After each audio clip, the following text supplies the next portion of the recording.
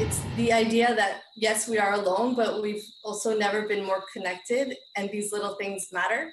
Alessandra and Carla Bragnini are sisters who make up a mural design team. Their goal during this pandemic is to spread positive messaging through mural art.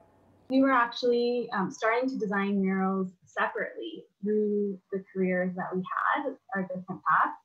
And we realized that our skills just really complement each other because we can create strong messages and then strong design together.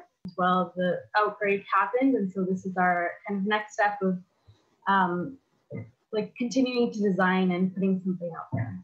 The way they've chosen to do this is through virtual murals or mural projections. We designed these virtual murals together while being apart.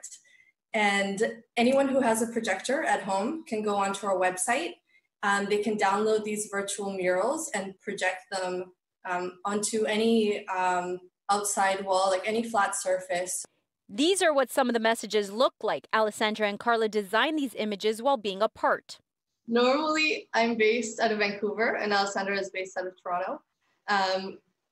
When this all happened, though, I had taken an extended visit to come see family in Central America.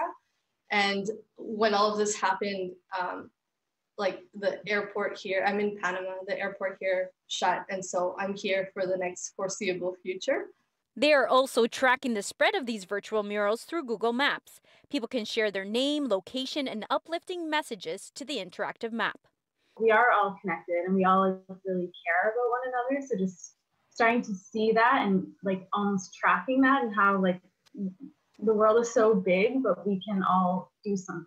The limited times that you do go outside, people are really inspired by little acts of kindness and by little messages that people are putting out there. Those little things, they add a lot of value to our lives in general, but we especially now, it's the idea that this kind of messaging is much needed.